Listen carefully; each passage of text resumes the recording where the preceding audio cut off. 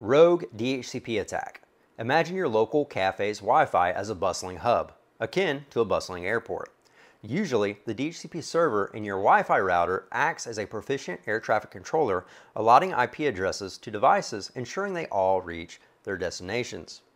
Your router dynamically and automatically assigns IP addresses to each customer on the cafe's network.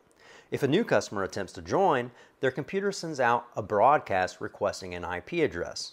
The router then responds, offering to assign an IP address through its DHCP server to facilitate the customer's connection and communication on the network. In other words, if a new customer tries to connect, their computer broadcasts, "Hey, I need an IP!"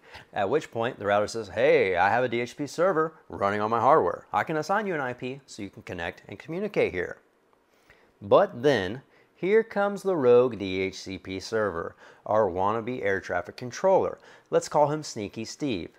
Sneaky Steve simply connects to your coffee shop's Wi-Fi. After this, he downloads EtherCap, clicks the DHCP server option, makes a few tweaks, then waits for a new customer to come in and try to connect to the network. Now, the DHCP server ran by EtherCap on Steve's computer also tries to assign the IP address.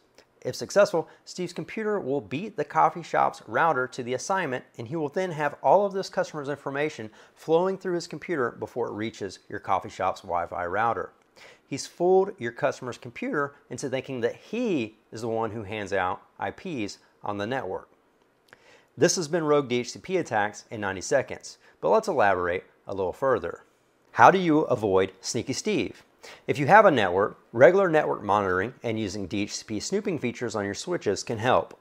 Think of it as installing security cameras on your network to watch for new IP address assigners. By this, we mean you can watch for other DHCP servers on your network. Lastly, if you're trying to join someone else's network, just don't. Bring your own hotspot, ensure it uses encryption, and create a really strong password. Your own network is the best way to go. Some believe that up to 88% of cafe Wi-Fi networks are not secure. And one survey of over 2,000 US-based respondents reported that 1 out of every 4 surveyed experienced personal information compromise at a cafe or restaurant. In the future, we're going to post a video that goes into depth on dynamic host configuration protocol and something called DORA. For now, stay safe, stay vigilant, and always keep your cybersecurity radar on high alert. You just learned about rogue DHCP attacks. If you like this type of content, subscribe to the channel and we'll keep making more.